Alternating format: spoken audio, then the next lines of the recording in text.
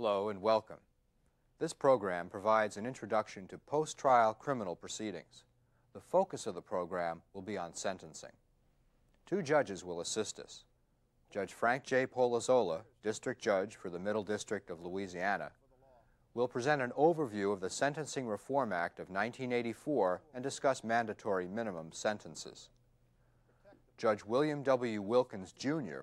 of the U.S. Court of Appeals for the Fourth Circuit, who also serves as chairman of the United States Sentencing Commission, will explain the approach used by the Commission in developing its guidelines. This program will also serve as an introduction to the more in-depth sentencing workshop that will follow.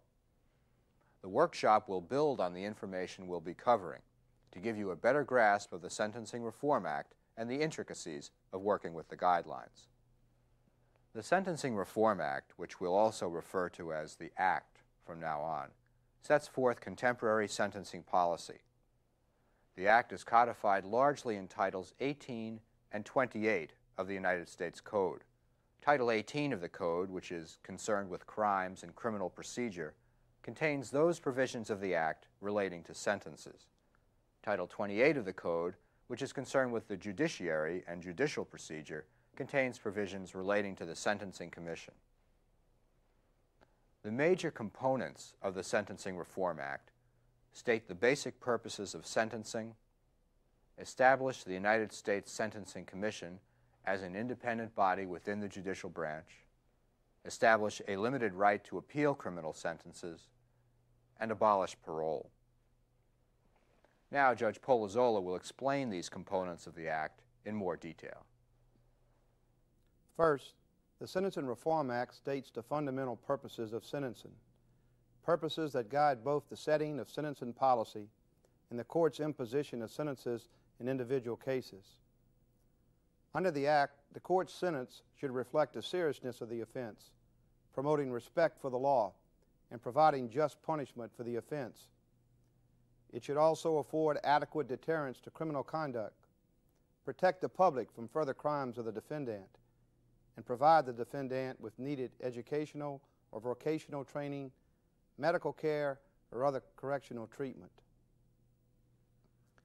To help achieve these purposes, the Act required the United States Sentencing Commission to develop a set of guidelines to be used by the courts in determining criminal sentences.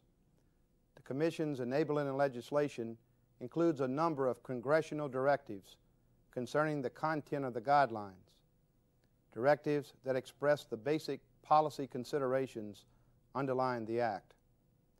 For example, the guidelines are intended to reduce unwarranted sentencing disparities among defendants with similar records who have been found guilty of similar crimes. They're also intended to provide sufficient flexibility to permit individualized sentences when warranted by mitigating or aggravating factors present in a given case, but not taken into account in the establishment of general sentencing practices. The Act requires the court to apply the Commission's guidelines in sentencing offenders unless the court finds that there exists in a given case an aggravating or mitigating circumstance of a kind or to a degree not adequately taken into consideration by the Commission in formulating the guidelines. In that event, the court may depart from the guidelines, that is, impose a sentence that differs from the sentence prescribed by the guidelines. Of course, in the event of a conflict between statutory and guideline authorized sentences for an offense, statutes prevail. In other words, the sentence imposed by the court for a given offense cannot be greater than the maximum sentence authorized by the governing statute, nor can it be less than the statutory minimum in those cases in which a statutory minimum applies. The Act also requires the court to give reasons for each sentence it imposes and establishes a limited right of review of sentences on appeal.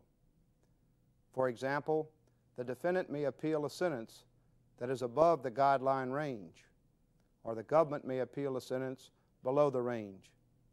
And either the defendant or the government may appeal a sentence on grounds that it was imposed in violation of law or imposed as a result of an erroneous interpretation of law or an incorrect application of the guidelines. The Sentencing Reform Act also abolishes parole. The Act continues the United States Parole Commission in existence for a limited time to administer OLAW cases, that is, crimes occurring before November 1st, 1987, the effective date of the Act. Judge Wilkins will now discuss the statutory mandates that control the United States Sentencing Commission and the methods used by the Commission in developing its guidelines. As you know, the Sentencing Reform Act gave the United States Sentencing Commission responsibility for developing a set of uniform federal sentencing guidelines. The guidelines developed by the Commission are to assure that sentences are fair to both the offender and to society. The guidelines are to assure that such fairness is reflected not only in the individual case, but also in the overall pattern of sentences in all federal criminal cases. And they are to assure that the terms of the sentence and the reasons for it are clear to the offender, those charged with implementing the sentence, and the general public. In developing the guidelines, the Commission sought to achieve these goals and to solve the practical problems inherent in developing a coherent sentencing system by taking an empirical approach based in past sentencing practices. The Commission analyzed pre-guidelines sentencing practices by utilizing data gathered through a detailed analysis of 10,000 actual cases and pre-sentence investigations. So you see, as a starting point, we relied upon the decisions of hundreds of judges in thousands of cases. We also studied the differing elements of various crimes, the Parole Commission's guidelines and statistics, and data from other sources. The Commission's purpose in doing this was to develop guidelines that contain historically important distinctions among offenders and among offenses. After analyzing these data, the Commission developed a list of relevant distinctions that, while of considerable length, was short enough to allow the creation of a manageable set of guidelines. While they may not include a distinction that someone may believe important, the guidelines do include all of the major distinctions that, according to the statutes and data we analyzed, made a meaningful difference in pre-guidelines sentencing decisions in a statistically significant number of cases. In a given case that includes a relevant distinction not reflected in the guidelines, the sentencing court should consider departing and increase or decrease the sentence as appropriate. As the statute directs, the Commission continues to review the operation of the guidelines. It also submits proposed guideline amendments to Congress each year. These amendments result from comments and data brought to the Commission's attention by the Judicial Conference, individual judges, probation officers, prosecutors, defense counsel, and other authorities in the field of criminal justice. In addition, the Commission relies heavily on the ongoing detailed analysis by the staff of the Commission of thousands of actual cases involving defendants sentenced pursuant to the guidelines. And let me stress that the Commission welcomes your comments and recommendations based on your experience in applying these guidelines. The guidelines reflect a belief shared by the drafters of the Sentencing Reform Act and the Commission that the development of the guidelines is an ongoing evolutionary process. Before we examine how sentencing actually works under the Sentencing Reform Act, let's define some of the terms we'll be using. At the outset, let's be clear what we mean by the term guidelines. Many people use the term guidelines informally to describe the entire product of the Commission's work under the Sentencing Reform Act. But the word also has a more technical meaning. One of the main purposes of the Act is to direct the Commission to issue guidelines governing the sentencing process. So the Commission's guidelines may be defined more precisely as a body of legal rules issued pursuant to statutory directives that are to be applied in imposing particular sentences. The Sentencing Reform Act also directs the Commission to issue policy statements. Numbered like guidelines, but specifically designated as policy statements, these provide guidance on the application of the guidelines and the appropriate use of statutory sanctions. The Act directs the Court to consider any pertinent policy statement issued by the Commission in imposing sentence, In Williams v. United States, the Supreme Court held that where a policy statement prohibits a district court from taking a specified action, the statement is an authoritative guide to the meaning of the applicable guideline. The court also held in Williams that the district court's failure to follow such a policy statement resulted in an incorrect application of the sentencing guidelines that should be set aside on appeal unless the error was harmless. The Commission's guidelines and policy statements are contained in this book, the United States Sentencing Commission Guidelines Manual. The manual also includes commentary, which serves as an interpretive aid to the guidelines. Commission commentary often includes application notes, defining terms used in guidelines or illustrating conduct governed by them. In Stinson v. United States, the Supreme Court held that commentary interpreting or explaining a guideline is binding on the court unless it is inconsistent with the guideline, violates the Constitution, or violates a federal statute. As both the Stinson decision and Commission Guideline 1B1.7 recognize, failure to follow such commentary could constitute an incorrect application of the guidelines, subjecting a sentence to possible reversal on appeal. Of course, the Commission's guidelines, policy statements, and commentary have all been developed to achieve the statutory purposes of sentencing as defined in the Sentencing Reform Act, so the wording of the Act itself should also be consulted in resolving questions of guideline application. Now let's talk about how to use the guidelines to determine sentences under the Act. We'll be referring to both the provisions of the Act and the Commission's Guidelines Manual as we do this. And we'll use a hypothetical bank robbery case to illustrate how the guidelines work. Chapter 1 of the manual describes the Commission's basic approach to the guidelines. It also contains guidelines that provide the ground rules for determining which conduct is relevant and the basic rules for applying the guidelines themselves. In Chapter 1, the Commission notes that two of the options it considered for a sentencing system are, first, real offense sentencing, in which the court sentences the defendant on the basis of all harmful behavior associated with an offense, regardless of the precise charge on which the defendant is convicted, and second, charge offense sentencing, in which the sentence is based only on conduct relating to the precise charge on which the defendant has been convicted. Let's use our hypothetical case involving a defendant who robs a federally insured bank while armed with a pistol to illustrate these two approaches to sentencing. During the robbery, Defendant Hansen brandishes the pistol, but does not fire the pistol or assault anyone with it. As Hansen leaves the bank, he is arrested by an off-duty police officer. $12,000 of the bank's money is found on Hansen's person during a search incident to his arrest. We'll say Hansen is charged only with bank robbery and is later found guilty of that offense. In charge offense sentencing, Hansen's sentence could be based on nothing more than his conviction for violating Title 18, Section 2113A, the bank robbery statute. The brandishing of the pistol and the amount of money taken would not necessarily be considered in determining his sentence. But with real offense sentencing, Hansen would be sentenced on the basis of all harmful conduct that occurred during the commission of the offense. So, the brandishing of the pistol and the amount of money involved would be factored into the sentence.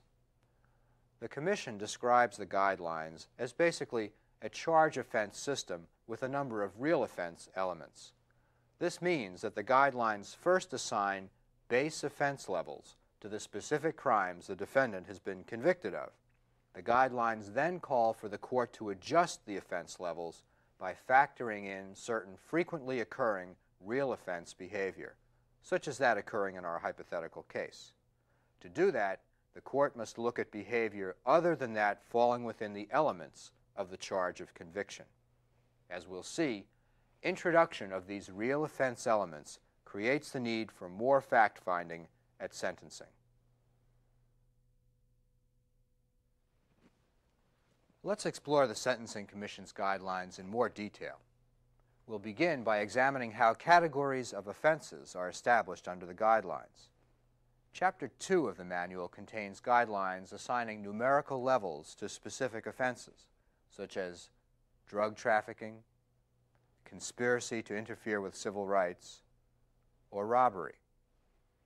As mentioned earlier, these numerical levels are called base offense levels.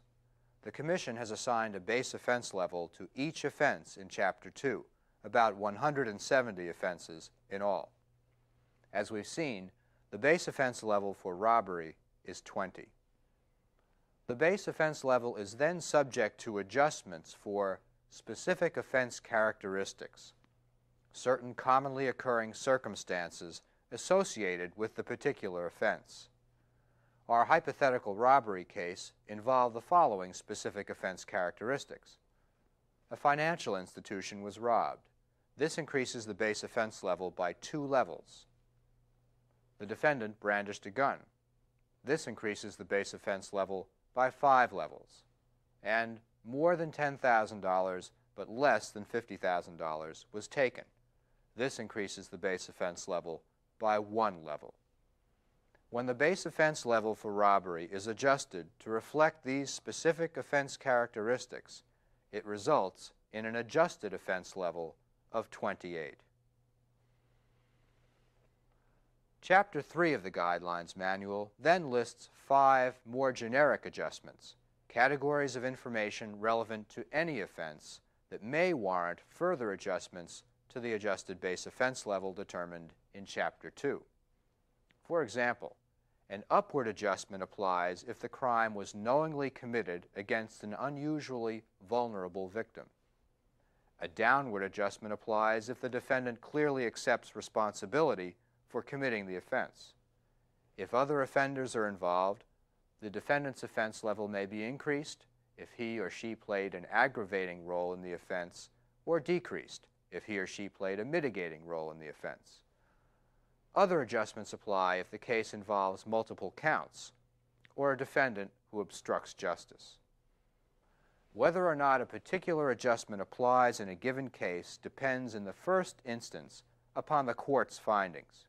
For example, whether the defendant has clearly accepted responsibility is a determination that the sentencing judge is in a unique position to evaluate, as the commentary to Guideline 3E1.1 recognizes.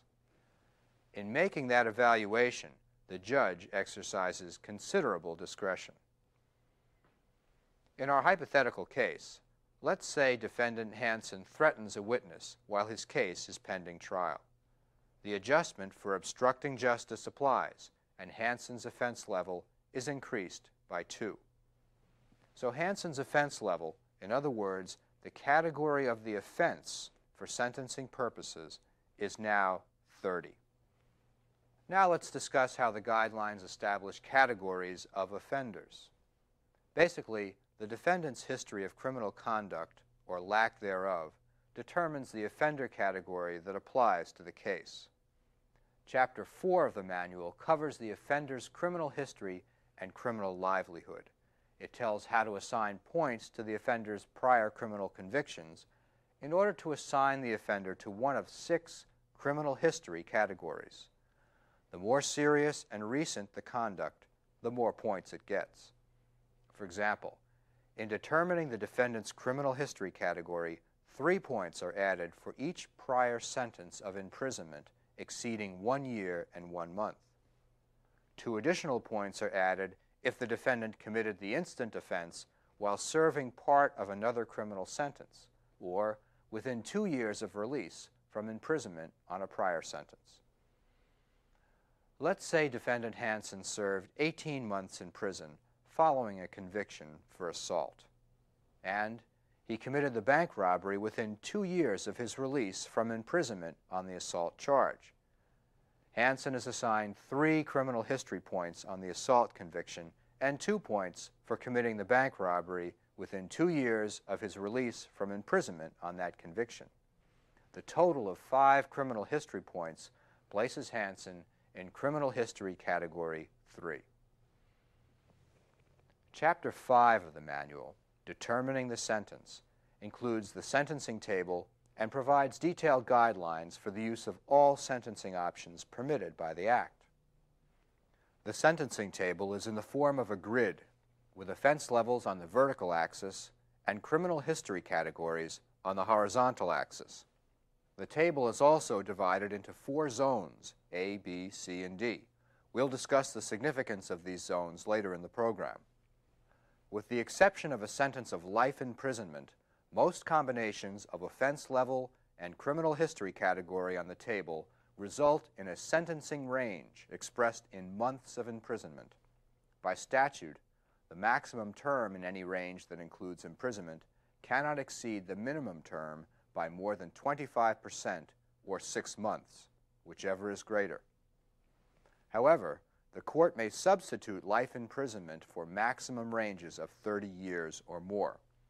So the maximum sentence for ranges at the highest part of the table is life imprisonment. Now let's calculate the guideline sentencing range for our hypothetical case. We do this by finding the intersection of offense level 30 and criminal history category 3 on the sentencing table. As you can see, the sentencing table yields a sentencing range of 121 to 151 months for that offense level and criminal history category. This is the applicable guideline range. Of course, calculating the guideline range is not the final step in determining a sentence. Decisions must still be made about which sentencing options apply to the case and about departures. Let's review the court's sentencing options first. Sentencing options available to the court under the Act include probation, fines, restitution, and imprisonment. The Commission's guidelines, policy statements, and commentary relating to these sentencing options are found in Chapter 5 of the Guidelines Manual. Let's look at probation first.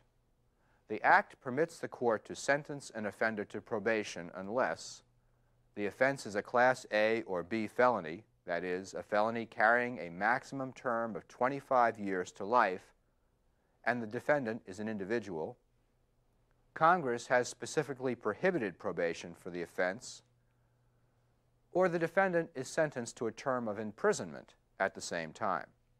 Also, the Act requires that a sentence of probation for a felony offense include a fine, restitution, or community service as a condition, absent extraordinary circumstances.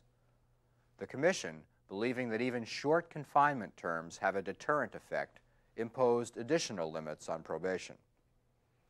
Where the minimum term of imprisonment specified in the sentencing table's guideline range is 8 months or more, a sentence of probation is not a within-guideline option, absent a departure. The Sentencing Reform Act also includes provisions for a period of supervised release following a term of imprisonment. Supervised release is not the same as probation. It is imposed in addition to, not in lieu of, a period of imprisonment. It involves a period of post-release supervision by a probation officer that helps enforce payment of fines, restitution orders, or other court-ordered conditions. The guidelines call for the court to impose a term of supervised release to follow imprisonment when a sentence of more than 1 year is imposed or when required by statute. The court may order a term of supervised release to follow imprisonment in any other case. Many Title 21 drug trafficking offenses require imposition of a specified term of supervised release. What about fines? Under the Act, defendants may be sentenced to pay a fine in addition to any other sentence imposed by the court. The guidelines say that the court shall impose a fine in every case, except where the defendant establishes an inability to pay or that payment would unduly burden dependents. Thus, under both the Act and the guidelines, fines are not alternatives to imprisonment. Ordinarily, when a fine is imposed, it must be within the range specified by the fine table found in Chapter 5, Part E of the Guidelines Manual. There are 2 exceptions to this requirement. First, when a fine in excess of $250,000 is permitted by statute, the statute governs. And second, when the guideline applicable to the offense in Chapter 2 of the manual provides different criteria for imposing a fine, those criteria take precedence over the fine table. The fine table is composed of ranges of offense levels and corresponding ranges of fines. Thus, for example, offense levels from 20 to 22 require a fine falling within the $7,500 to $75,000 range established by the table. Guideline 5E 1.2I requires the court to impose an additional fine on the defendant. That is, a fine sufficient to pay the costs of the defendant's imprisonment, probation, or supervised release. This additional fine may not be imposed if the defendant establishes an inability to pay or that payment would unduly burden his or her dependents. Moreover, the total fine imposed by the court cannot exceed the maximum fine specified by statute. The Sentencing Reform Act also requires the court to consider the need to provide restitution to any victims of the offense in determining the sentence to be imposed. By statute, restitution, payment of money or services to the victim of a crime for losses suffered as a result of the offense, must be ordered as part of a sentence for certain offenses, or it may be imposed as a condition of probation or supervised release in any other case with an identifiable victim. Finally, what about imprisonment? The Sentencing Reform Act requires that in deciding whether to impose a term of imprisonment, or, in cases where imprisonment is required, in determining the length of the term, the court consider the nature and circumstances of the offense, the history and characteristics of the defendant, and the purposes of sentencing as stated in the Act itself. The Act also requires the court to recognize, when considering the option of imprisonment, that it is inappropriate to impose a sentence of imprisonment to promote the rehabilitation of the defendant or to provide the defendant with other correctional treatment or training. What about alternatives to incarceration? The Sentencing Reform Act allows the court to provide, as a condition of probation, that a defendant reside in a community treatment or corrections facility, be placed in custody for intervals of time, or be placed in home detention during non-working hours. The guidelines permit these conditions to be used in fashioning alternatives to incarceration in certain cases. These alternatives are best examined by referring to the zones on the Commission's sentencing table. If the applicable guideline range falls within Zone A on the sentencing table, that is, when the minimum term of imprisonment specified in the applicable range is 0 months, probation is always available as an alternative to incarceration. If the applicable sentencing range falls into Zone B on the table, requiring a minimum term of imprisonment of from 1 to 6 months, the minimum term may be satisfied by straight incarceration or by one of two alternatives to straight incarceration. First, by probation, provided that the court also imposes a condition or combination of conditions requiring community confinement, home detention, or intermittent confinement for the entire minimum term.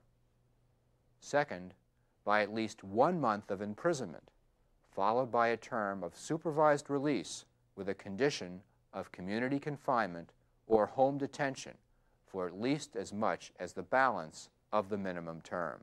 In effect, a split sentence. If the applicable guideline range falls within Zone C of the table, requiring a minimum term of imprisonment of 8 months or more, probation is not available as a sentencing option. There is only one alternative to imprisonment for the minimum term in Zone C, and it is again the functional equivalent of a split sentence. That is, a sentence of imprisonment for at least 1/2 of the minimum term, followed by a term of supervised release with a condition requiring community confinement or home detention for at least as much as the balance of the minimum term. If the applicable guideline range is in Zone D of the table, the minimum term must be satisfied by a sentence of imprisonment. While we're discussing sentencing options, we should also note that under the Sentencing Reform Act, organizations are sentenced pursuant to the same goals and purposes governing the sentencing of individuals. The Act requires that an organization found guilty of an offense be sentenced to a term of probation, a fine, or both a fine and a term of probation. In addition, depending on the offense involved, an organization may be required to forfeit property, provide notice of its conviction to victims, and provide restitution to its victims. Chapter 8 of the Guidelines Manual contains guidelines and policy statements for the sentencing of organizations.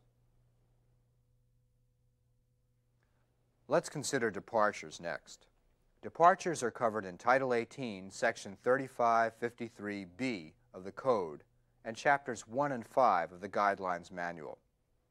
When is a departure permitted? Section 3553B directs the court to impose a sentence within the guideline range unless the court finds that there exists an aggravating or mitigating circumstance of a kind or to a degree not adequately taken into consideration by the Sentencing Commission in formulating the guidelines that should result in a sentence different from that described in the guidelines. The Commission says it wants judges to treat each guideline as carving out a heartland, a set of typical cases embodying the conduct that each guideline describes.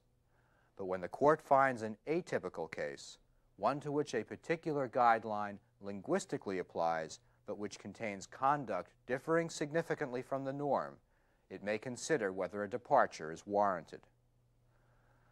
The Commission refers to Section 3553B departures, those based on aggravating or mitigating circumstances not adequately taken into consideration in formulating the guidelines, as unguided departures.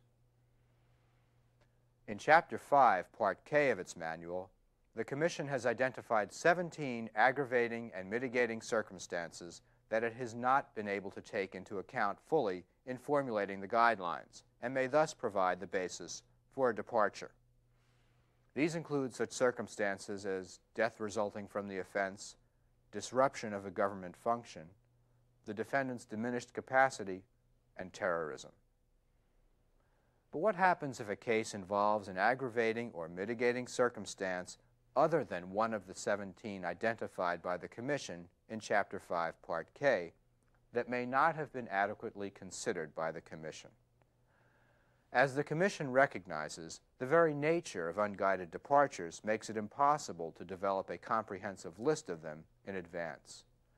The Guidelines Manual states that any case may involve factors, that is, aggravating or mitigating circumstances, that have not been given adequate consideration by the Commission and may warrant departure in the discretion of the sentencing court. So whenever such circumstances are present in a case, a departure from the guidelines may be warranted.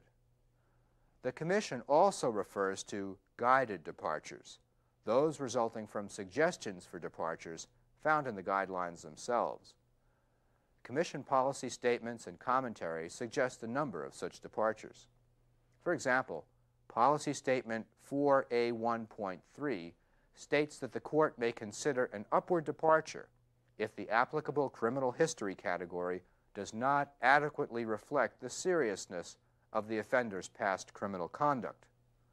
It then provides guidance for selecting the extent of the departure. The Act also requires the Commission to reflect the general inappropriateness of considering the education, vocational skills, employment record, family ties and responsibilities, and community ties of the defendant in recommending a sentence of imprisonment or the length of a term of imprisonment. The Commission's policy statements in Chapter 5, Part H, deem these specific offender characteristics, along with age, drug use, mental and physical condition, military, civil, or charitable public service, other prior good works, and lack of guidance as a youth, not ordinarily relevant in determining whether a sentence should depart from the guidelines. The policy statements also say that several other characteristics, including the defendant's race, sex, religion, and socioeconomic status may never be considered in fashioning sentences under the guidelines. This is a complex area, and you will need to become familiar with the law in your circuit concerning the nature and extent of your discretion to depart. The Sentencing Reform Act directs the Commission to ensure that the guidelines reflect the general appropriateness of imposing a lower sentence on defendants who provide substantial assistance in the investigation or prosecution of another person who has committed an offense. Commission Policy Statement 5K 1.1 governs departures from the guidelines on the basis of a defendant's substantial assistance to the authorities. Like Section 3553E of Title 18, the statutory provision allowing the court to impose a sentence below the mandatory minimum, Policy Statement 5K 1.1 permits the court to depart only after the government has filed a motion for such a departure on the ground that the defendant has provided it with substantial assistance. You are likely to encounter frequent requests for departures based on substantial assistance. So in reviewing the manual, you should take a particularly close look at Policy Statement 5K 1.1 and the commentary following it. You should also look closely at the case law interpreting these provisions. In instances where the defendant has cooperated, but the government has decided not to file a motion for a downward departure, the court may still consider the defendant's cooperation as a factor in choosing a sentence within the guideline range. The Supreme Court has held, in United States v. Burns, that the defendant is entitled to some form of notice before the court imposes a sentence that departs from the guidelines. The court held that before a district court can depart upward on a ground not identified as a ground for upward departure, either in the pre-sentence report or in a pre-hearing submission by the government, Rule 32 requires that the district court give the parties reasonable notice that it is contemplating such a ruling. In a footnote, the court in Burns indicated that under Rule 32, the government is entitled to similar notice of downward departures contemplated by the sentencing court. The court left the question of timing of the notice to the lower courts. Most appellate courts have held that the requirements of Rule 32 are met when the factors warranting departure are identified as such in the pre-sentence report, or when the sentencing court advises the defendant before or at the sentencing hearing that it is considering departure. In either case, the court must give the defendant an opportunity to comment on the proposed departure before imposing sentence. Departures play a critical role in guideline sentencing. If judges conscientiously exercise the power to depart in appropriate cases and give adequate reasons for departures, they will serve the interests of justice in two ways. First, they will sentence appropriately in cases where a particular guideline linguistically applies, but where conduct significantly differs from the norm. And second, they will identify possible imperfections in the guidelines and thus provide the Commission with the feedback it needs to fulfill its statutory mandate to refine and improve them.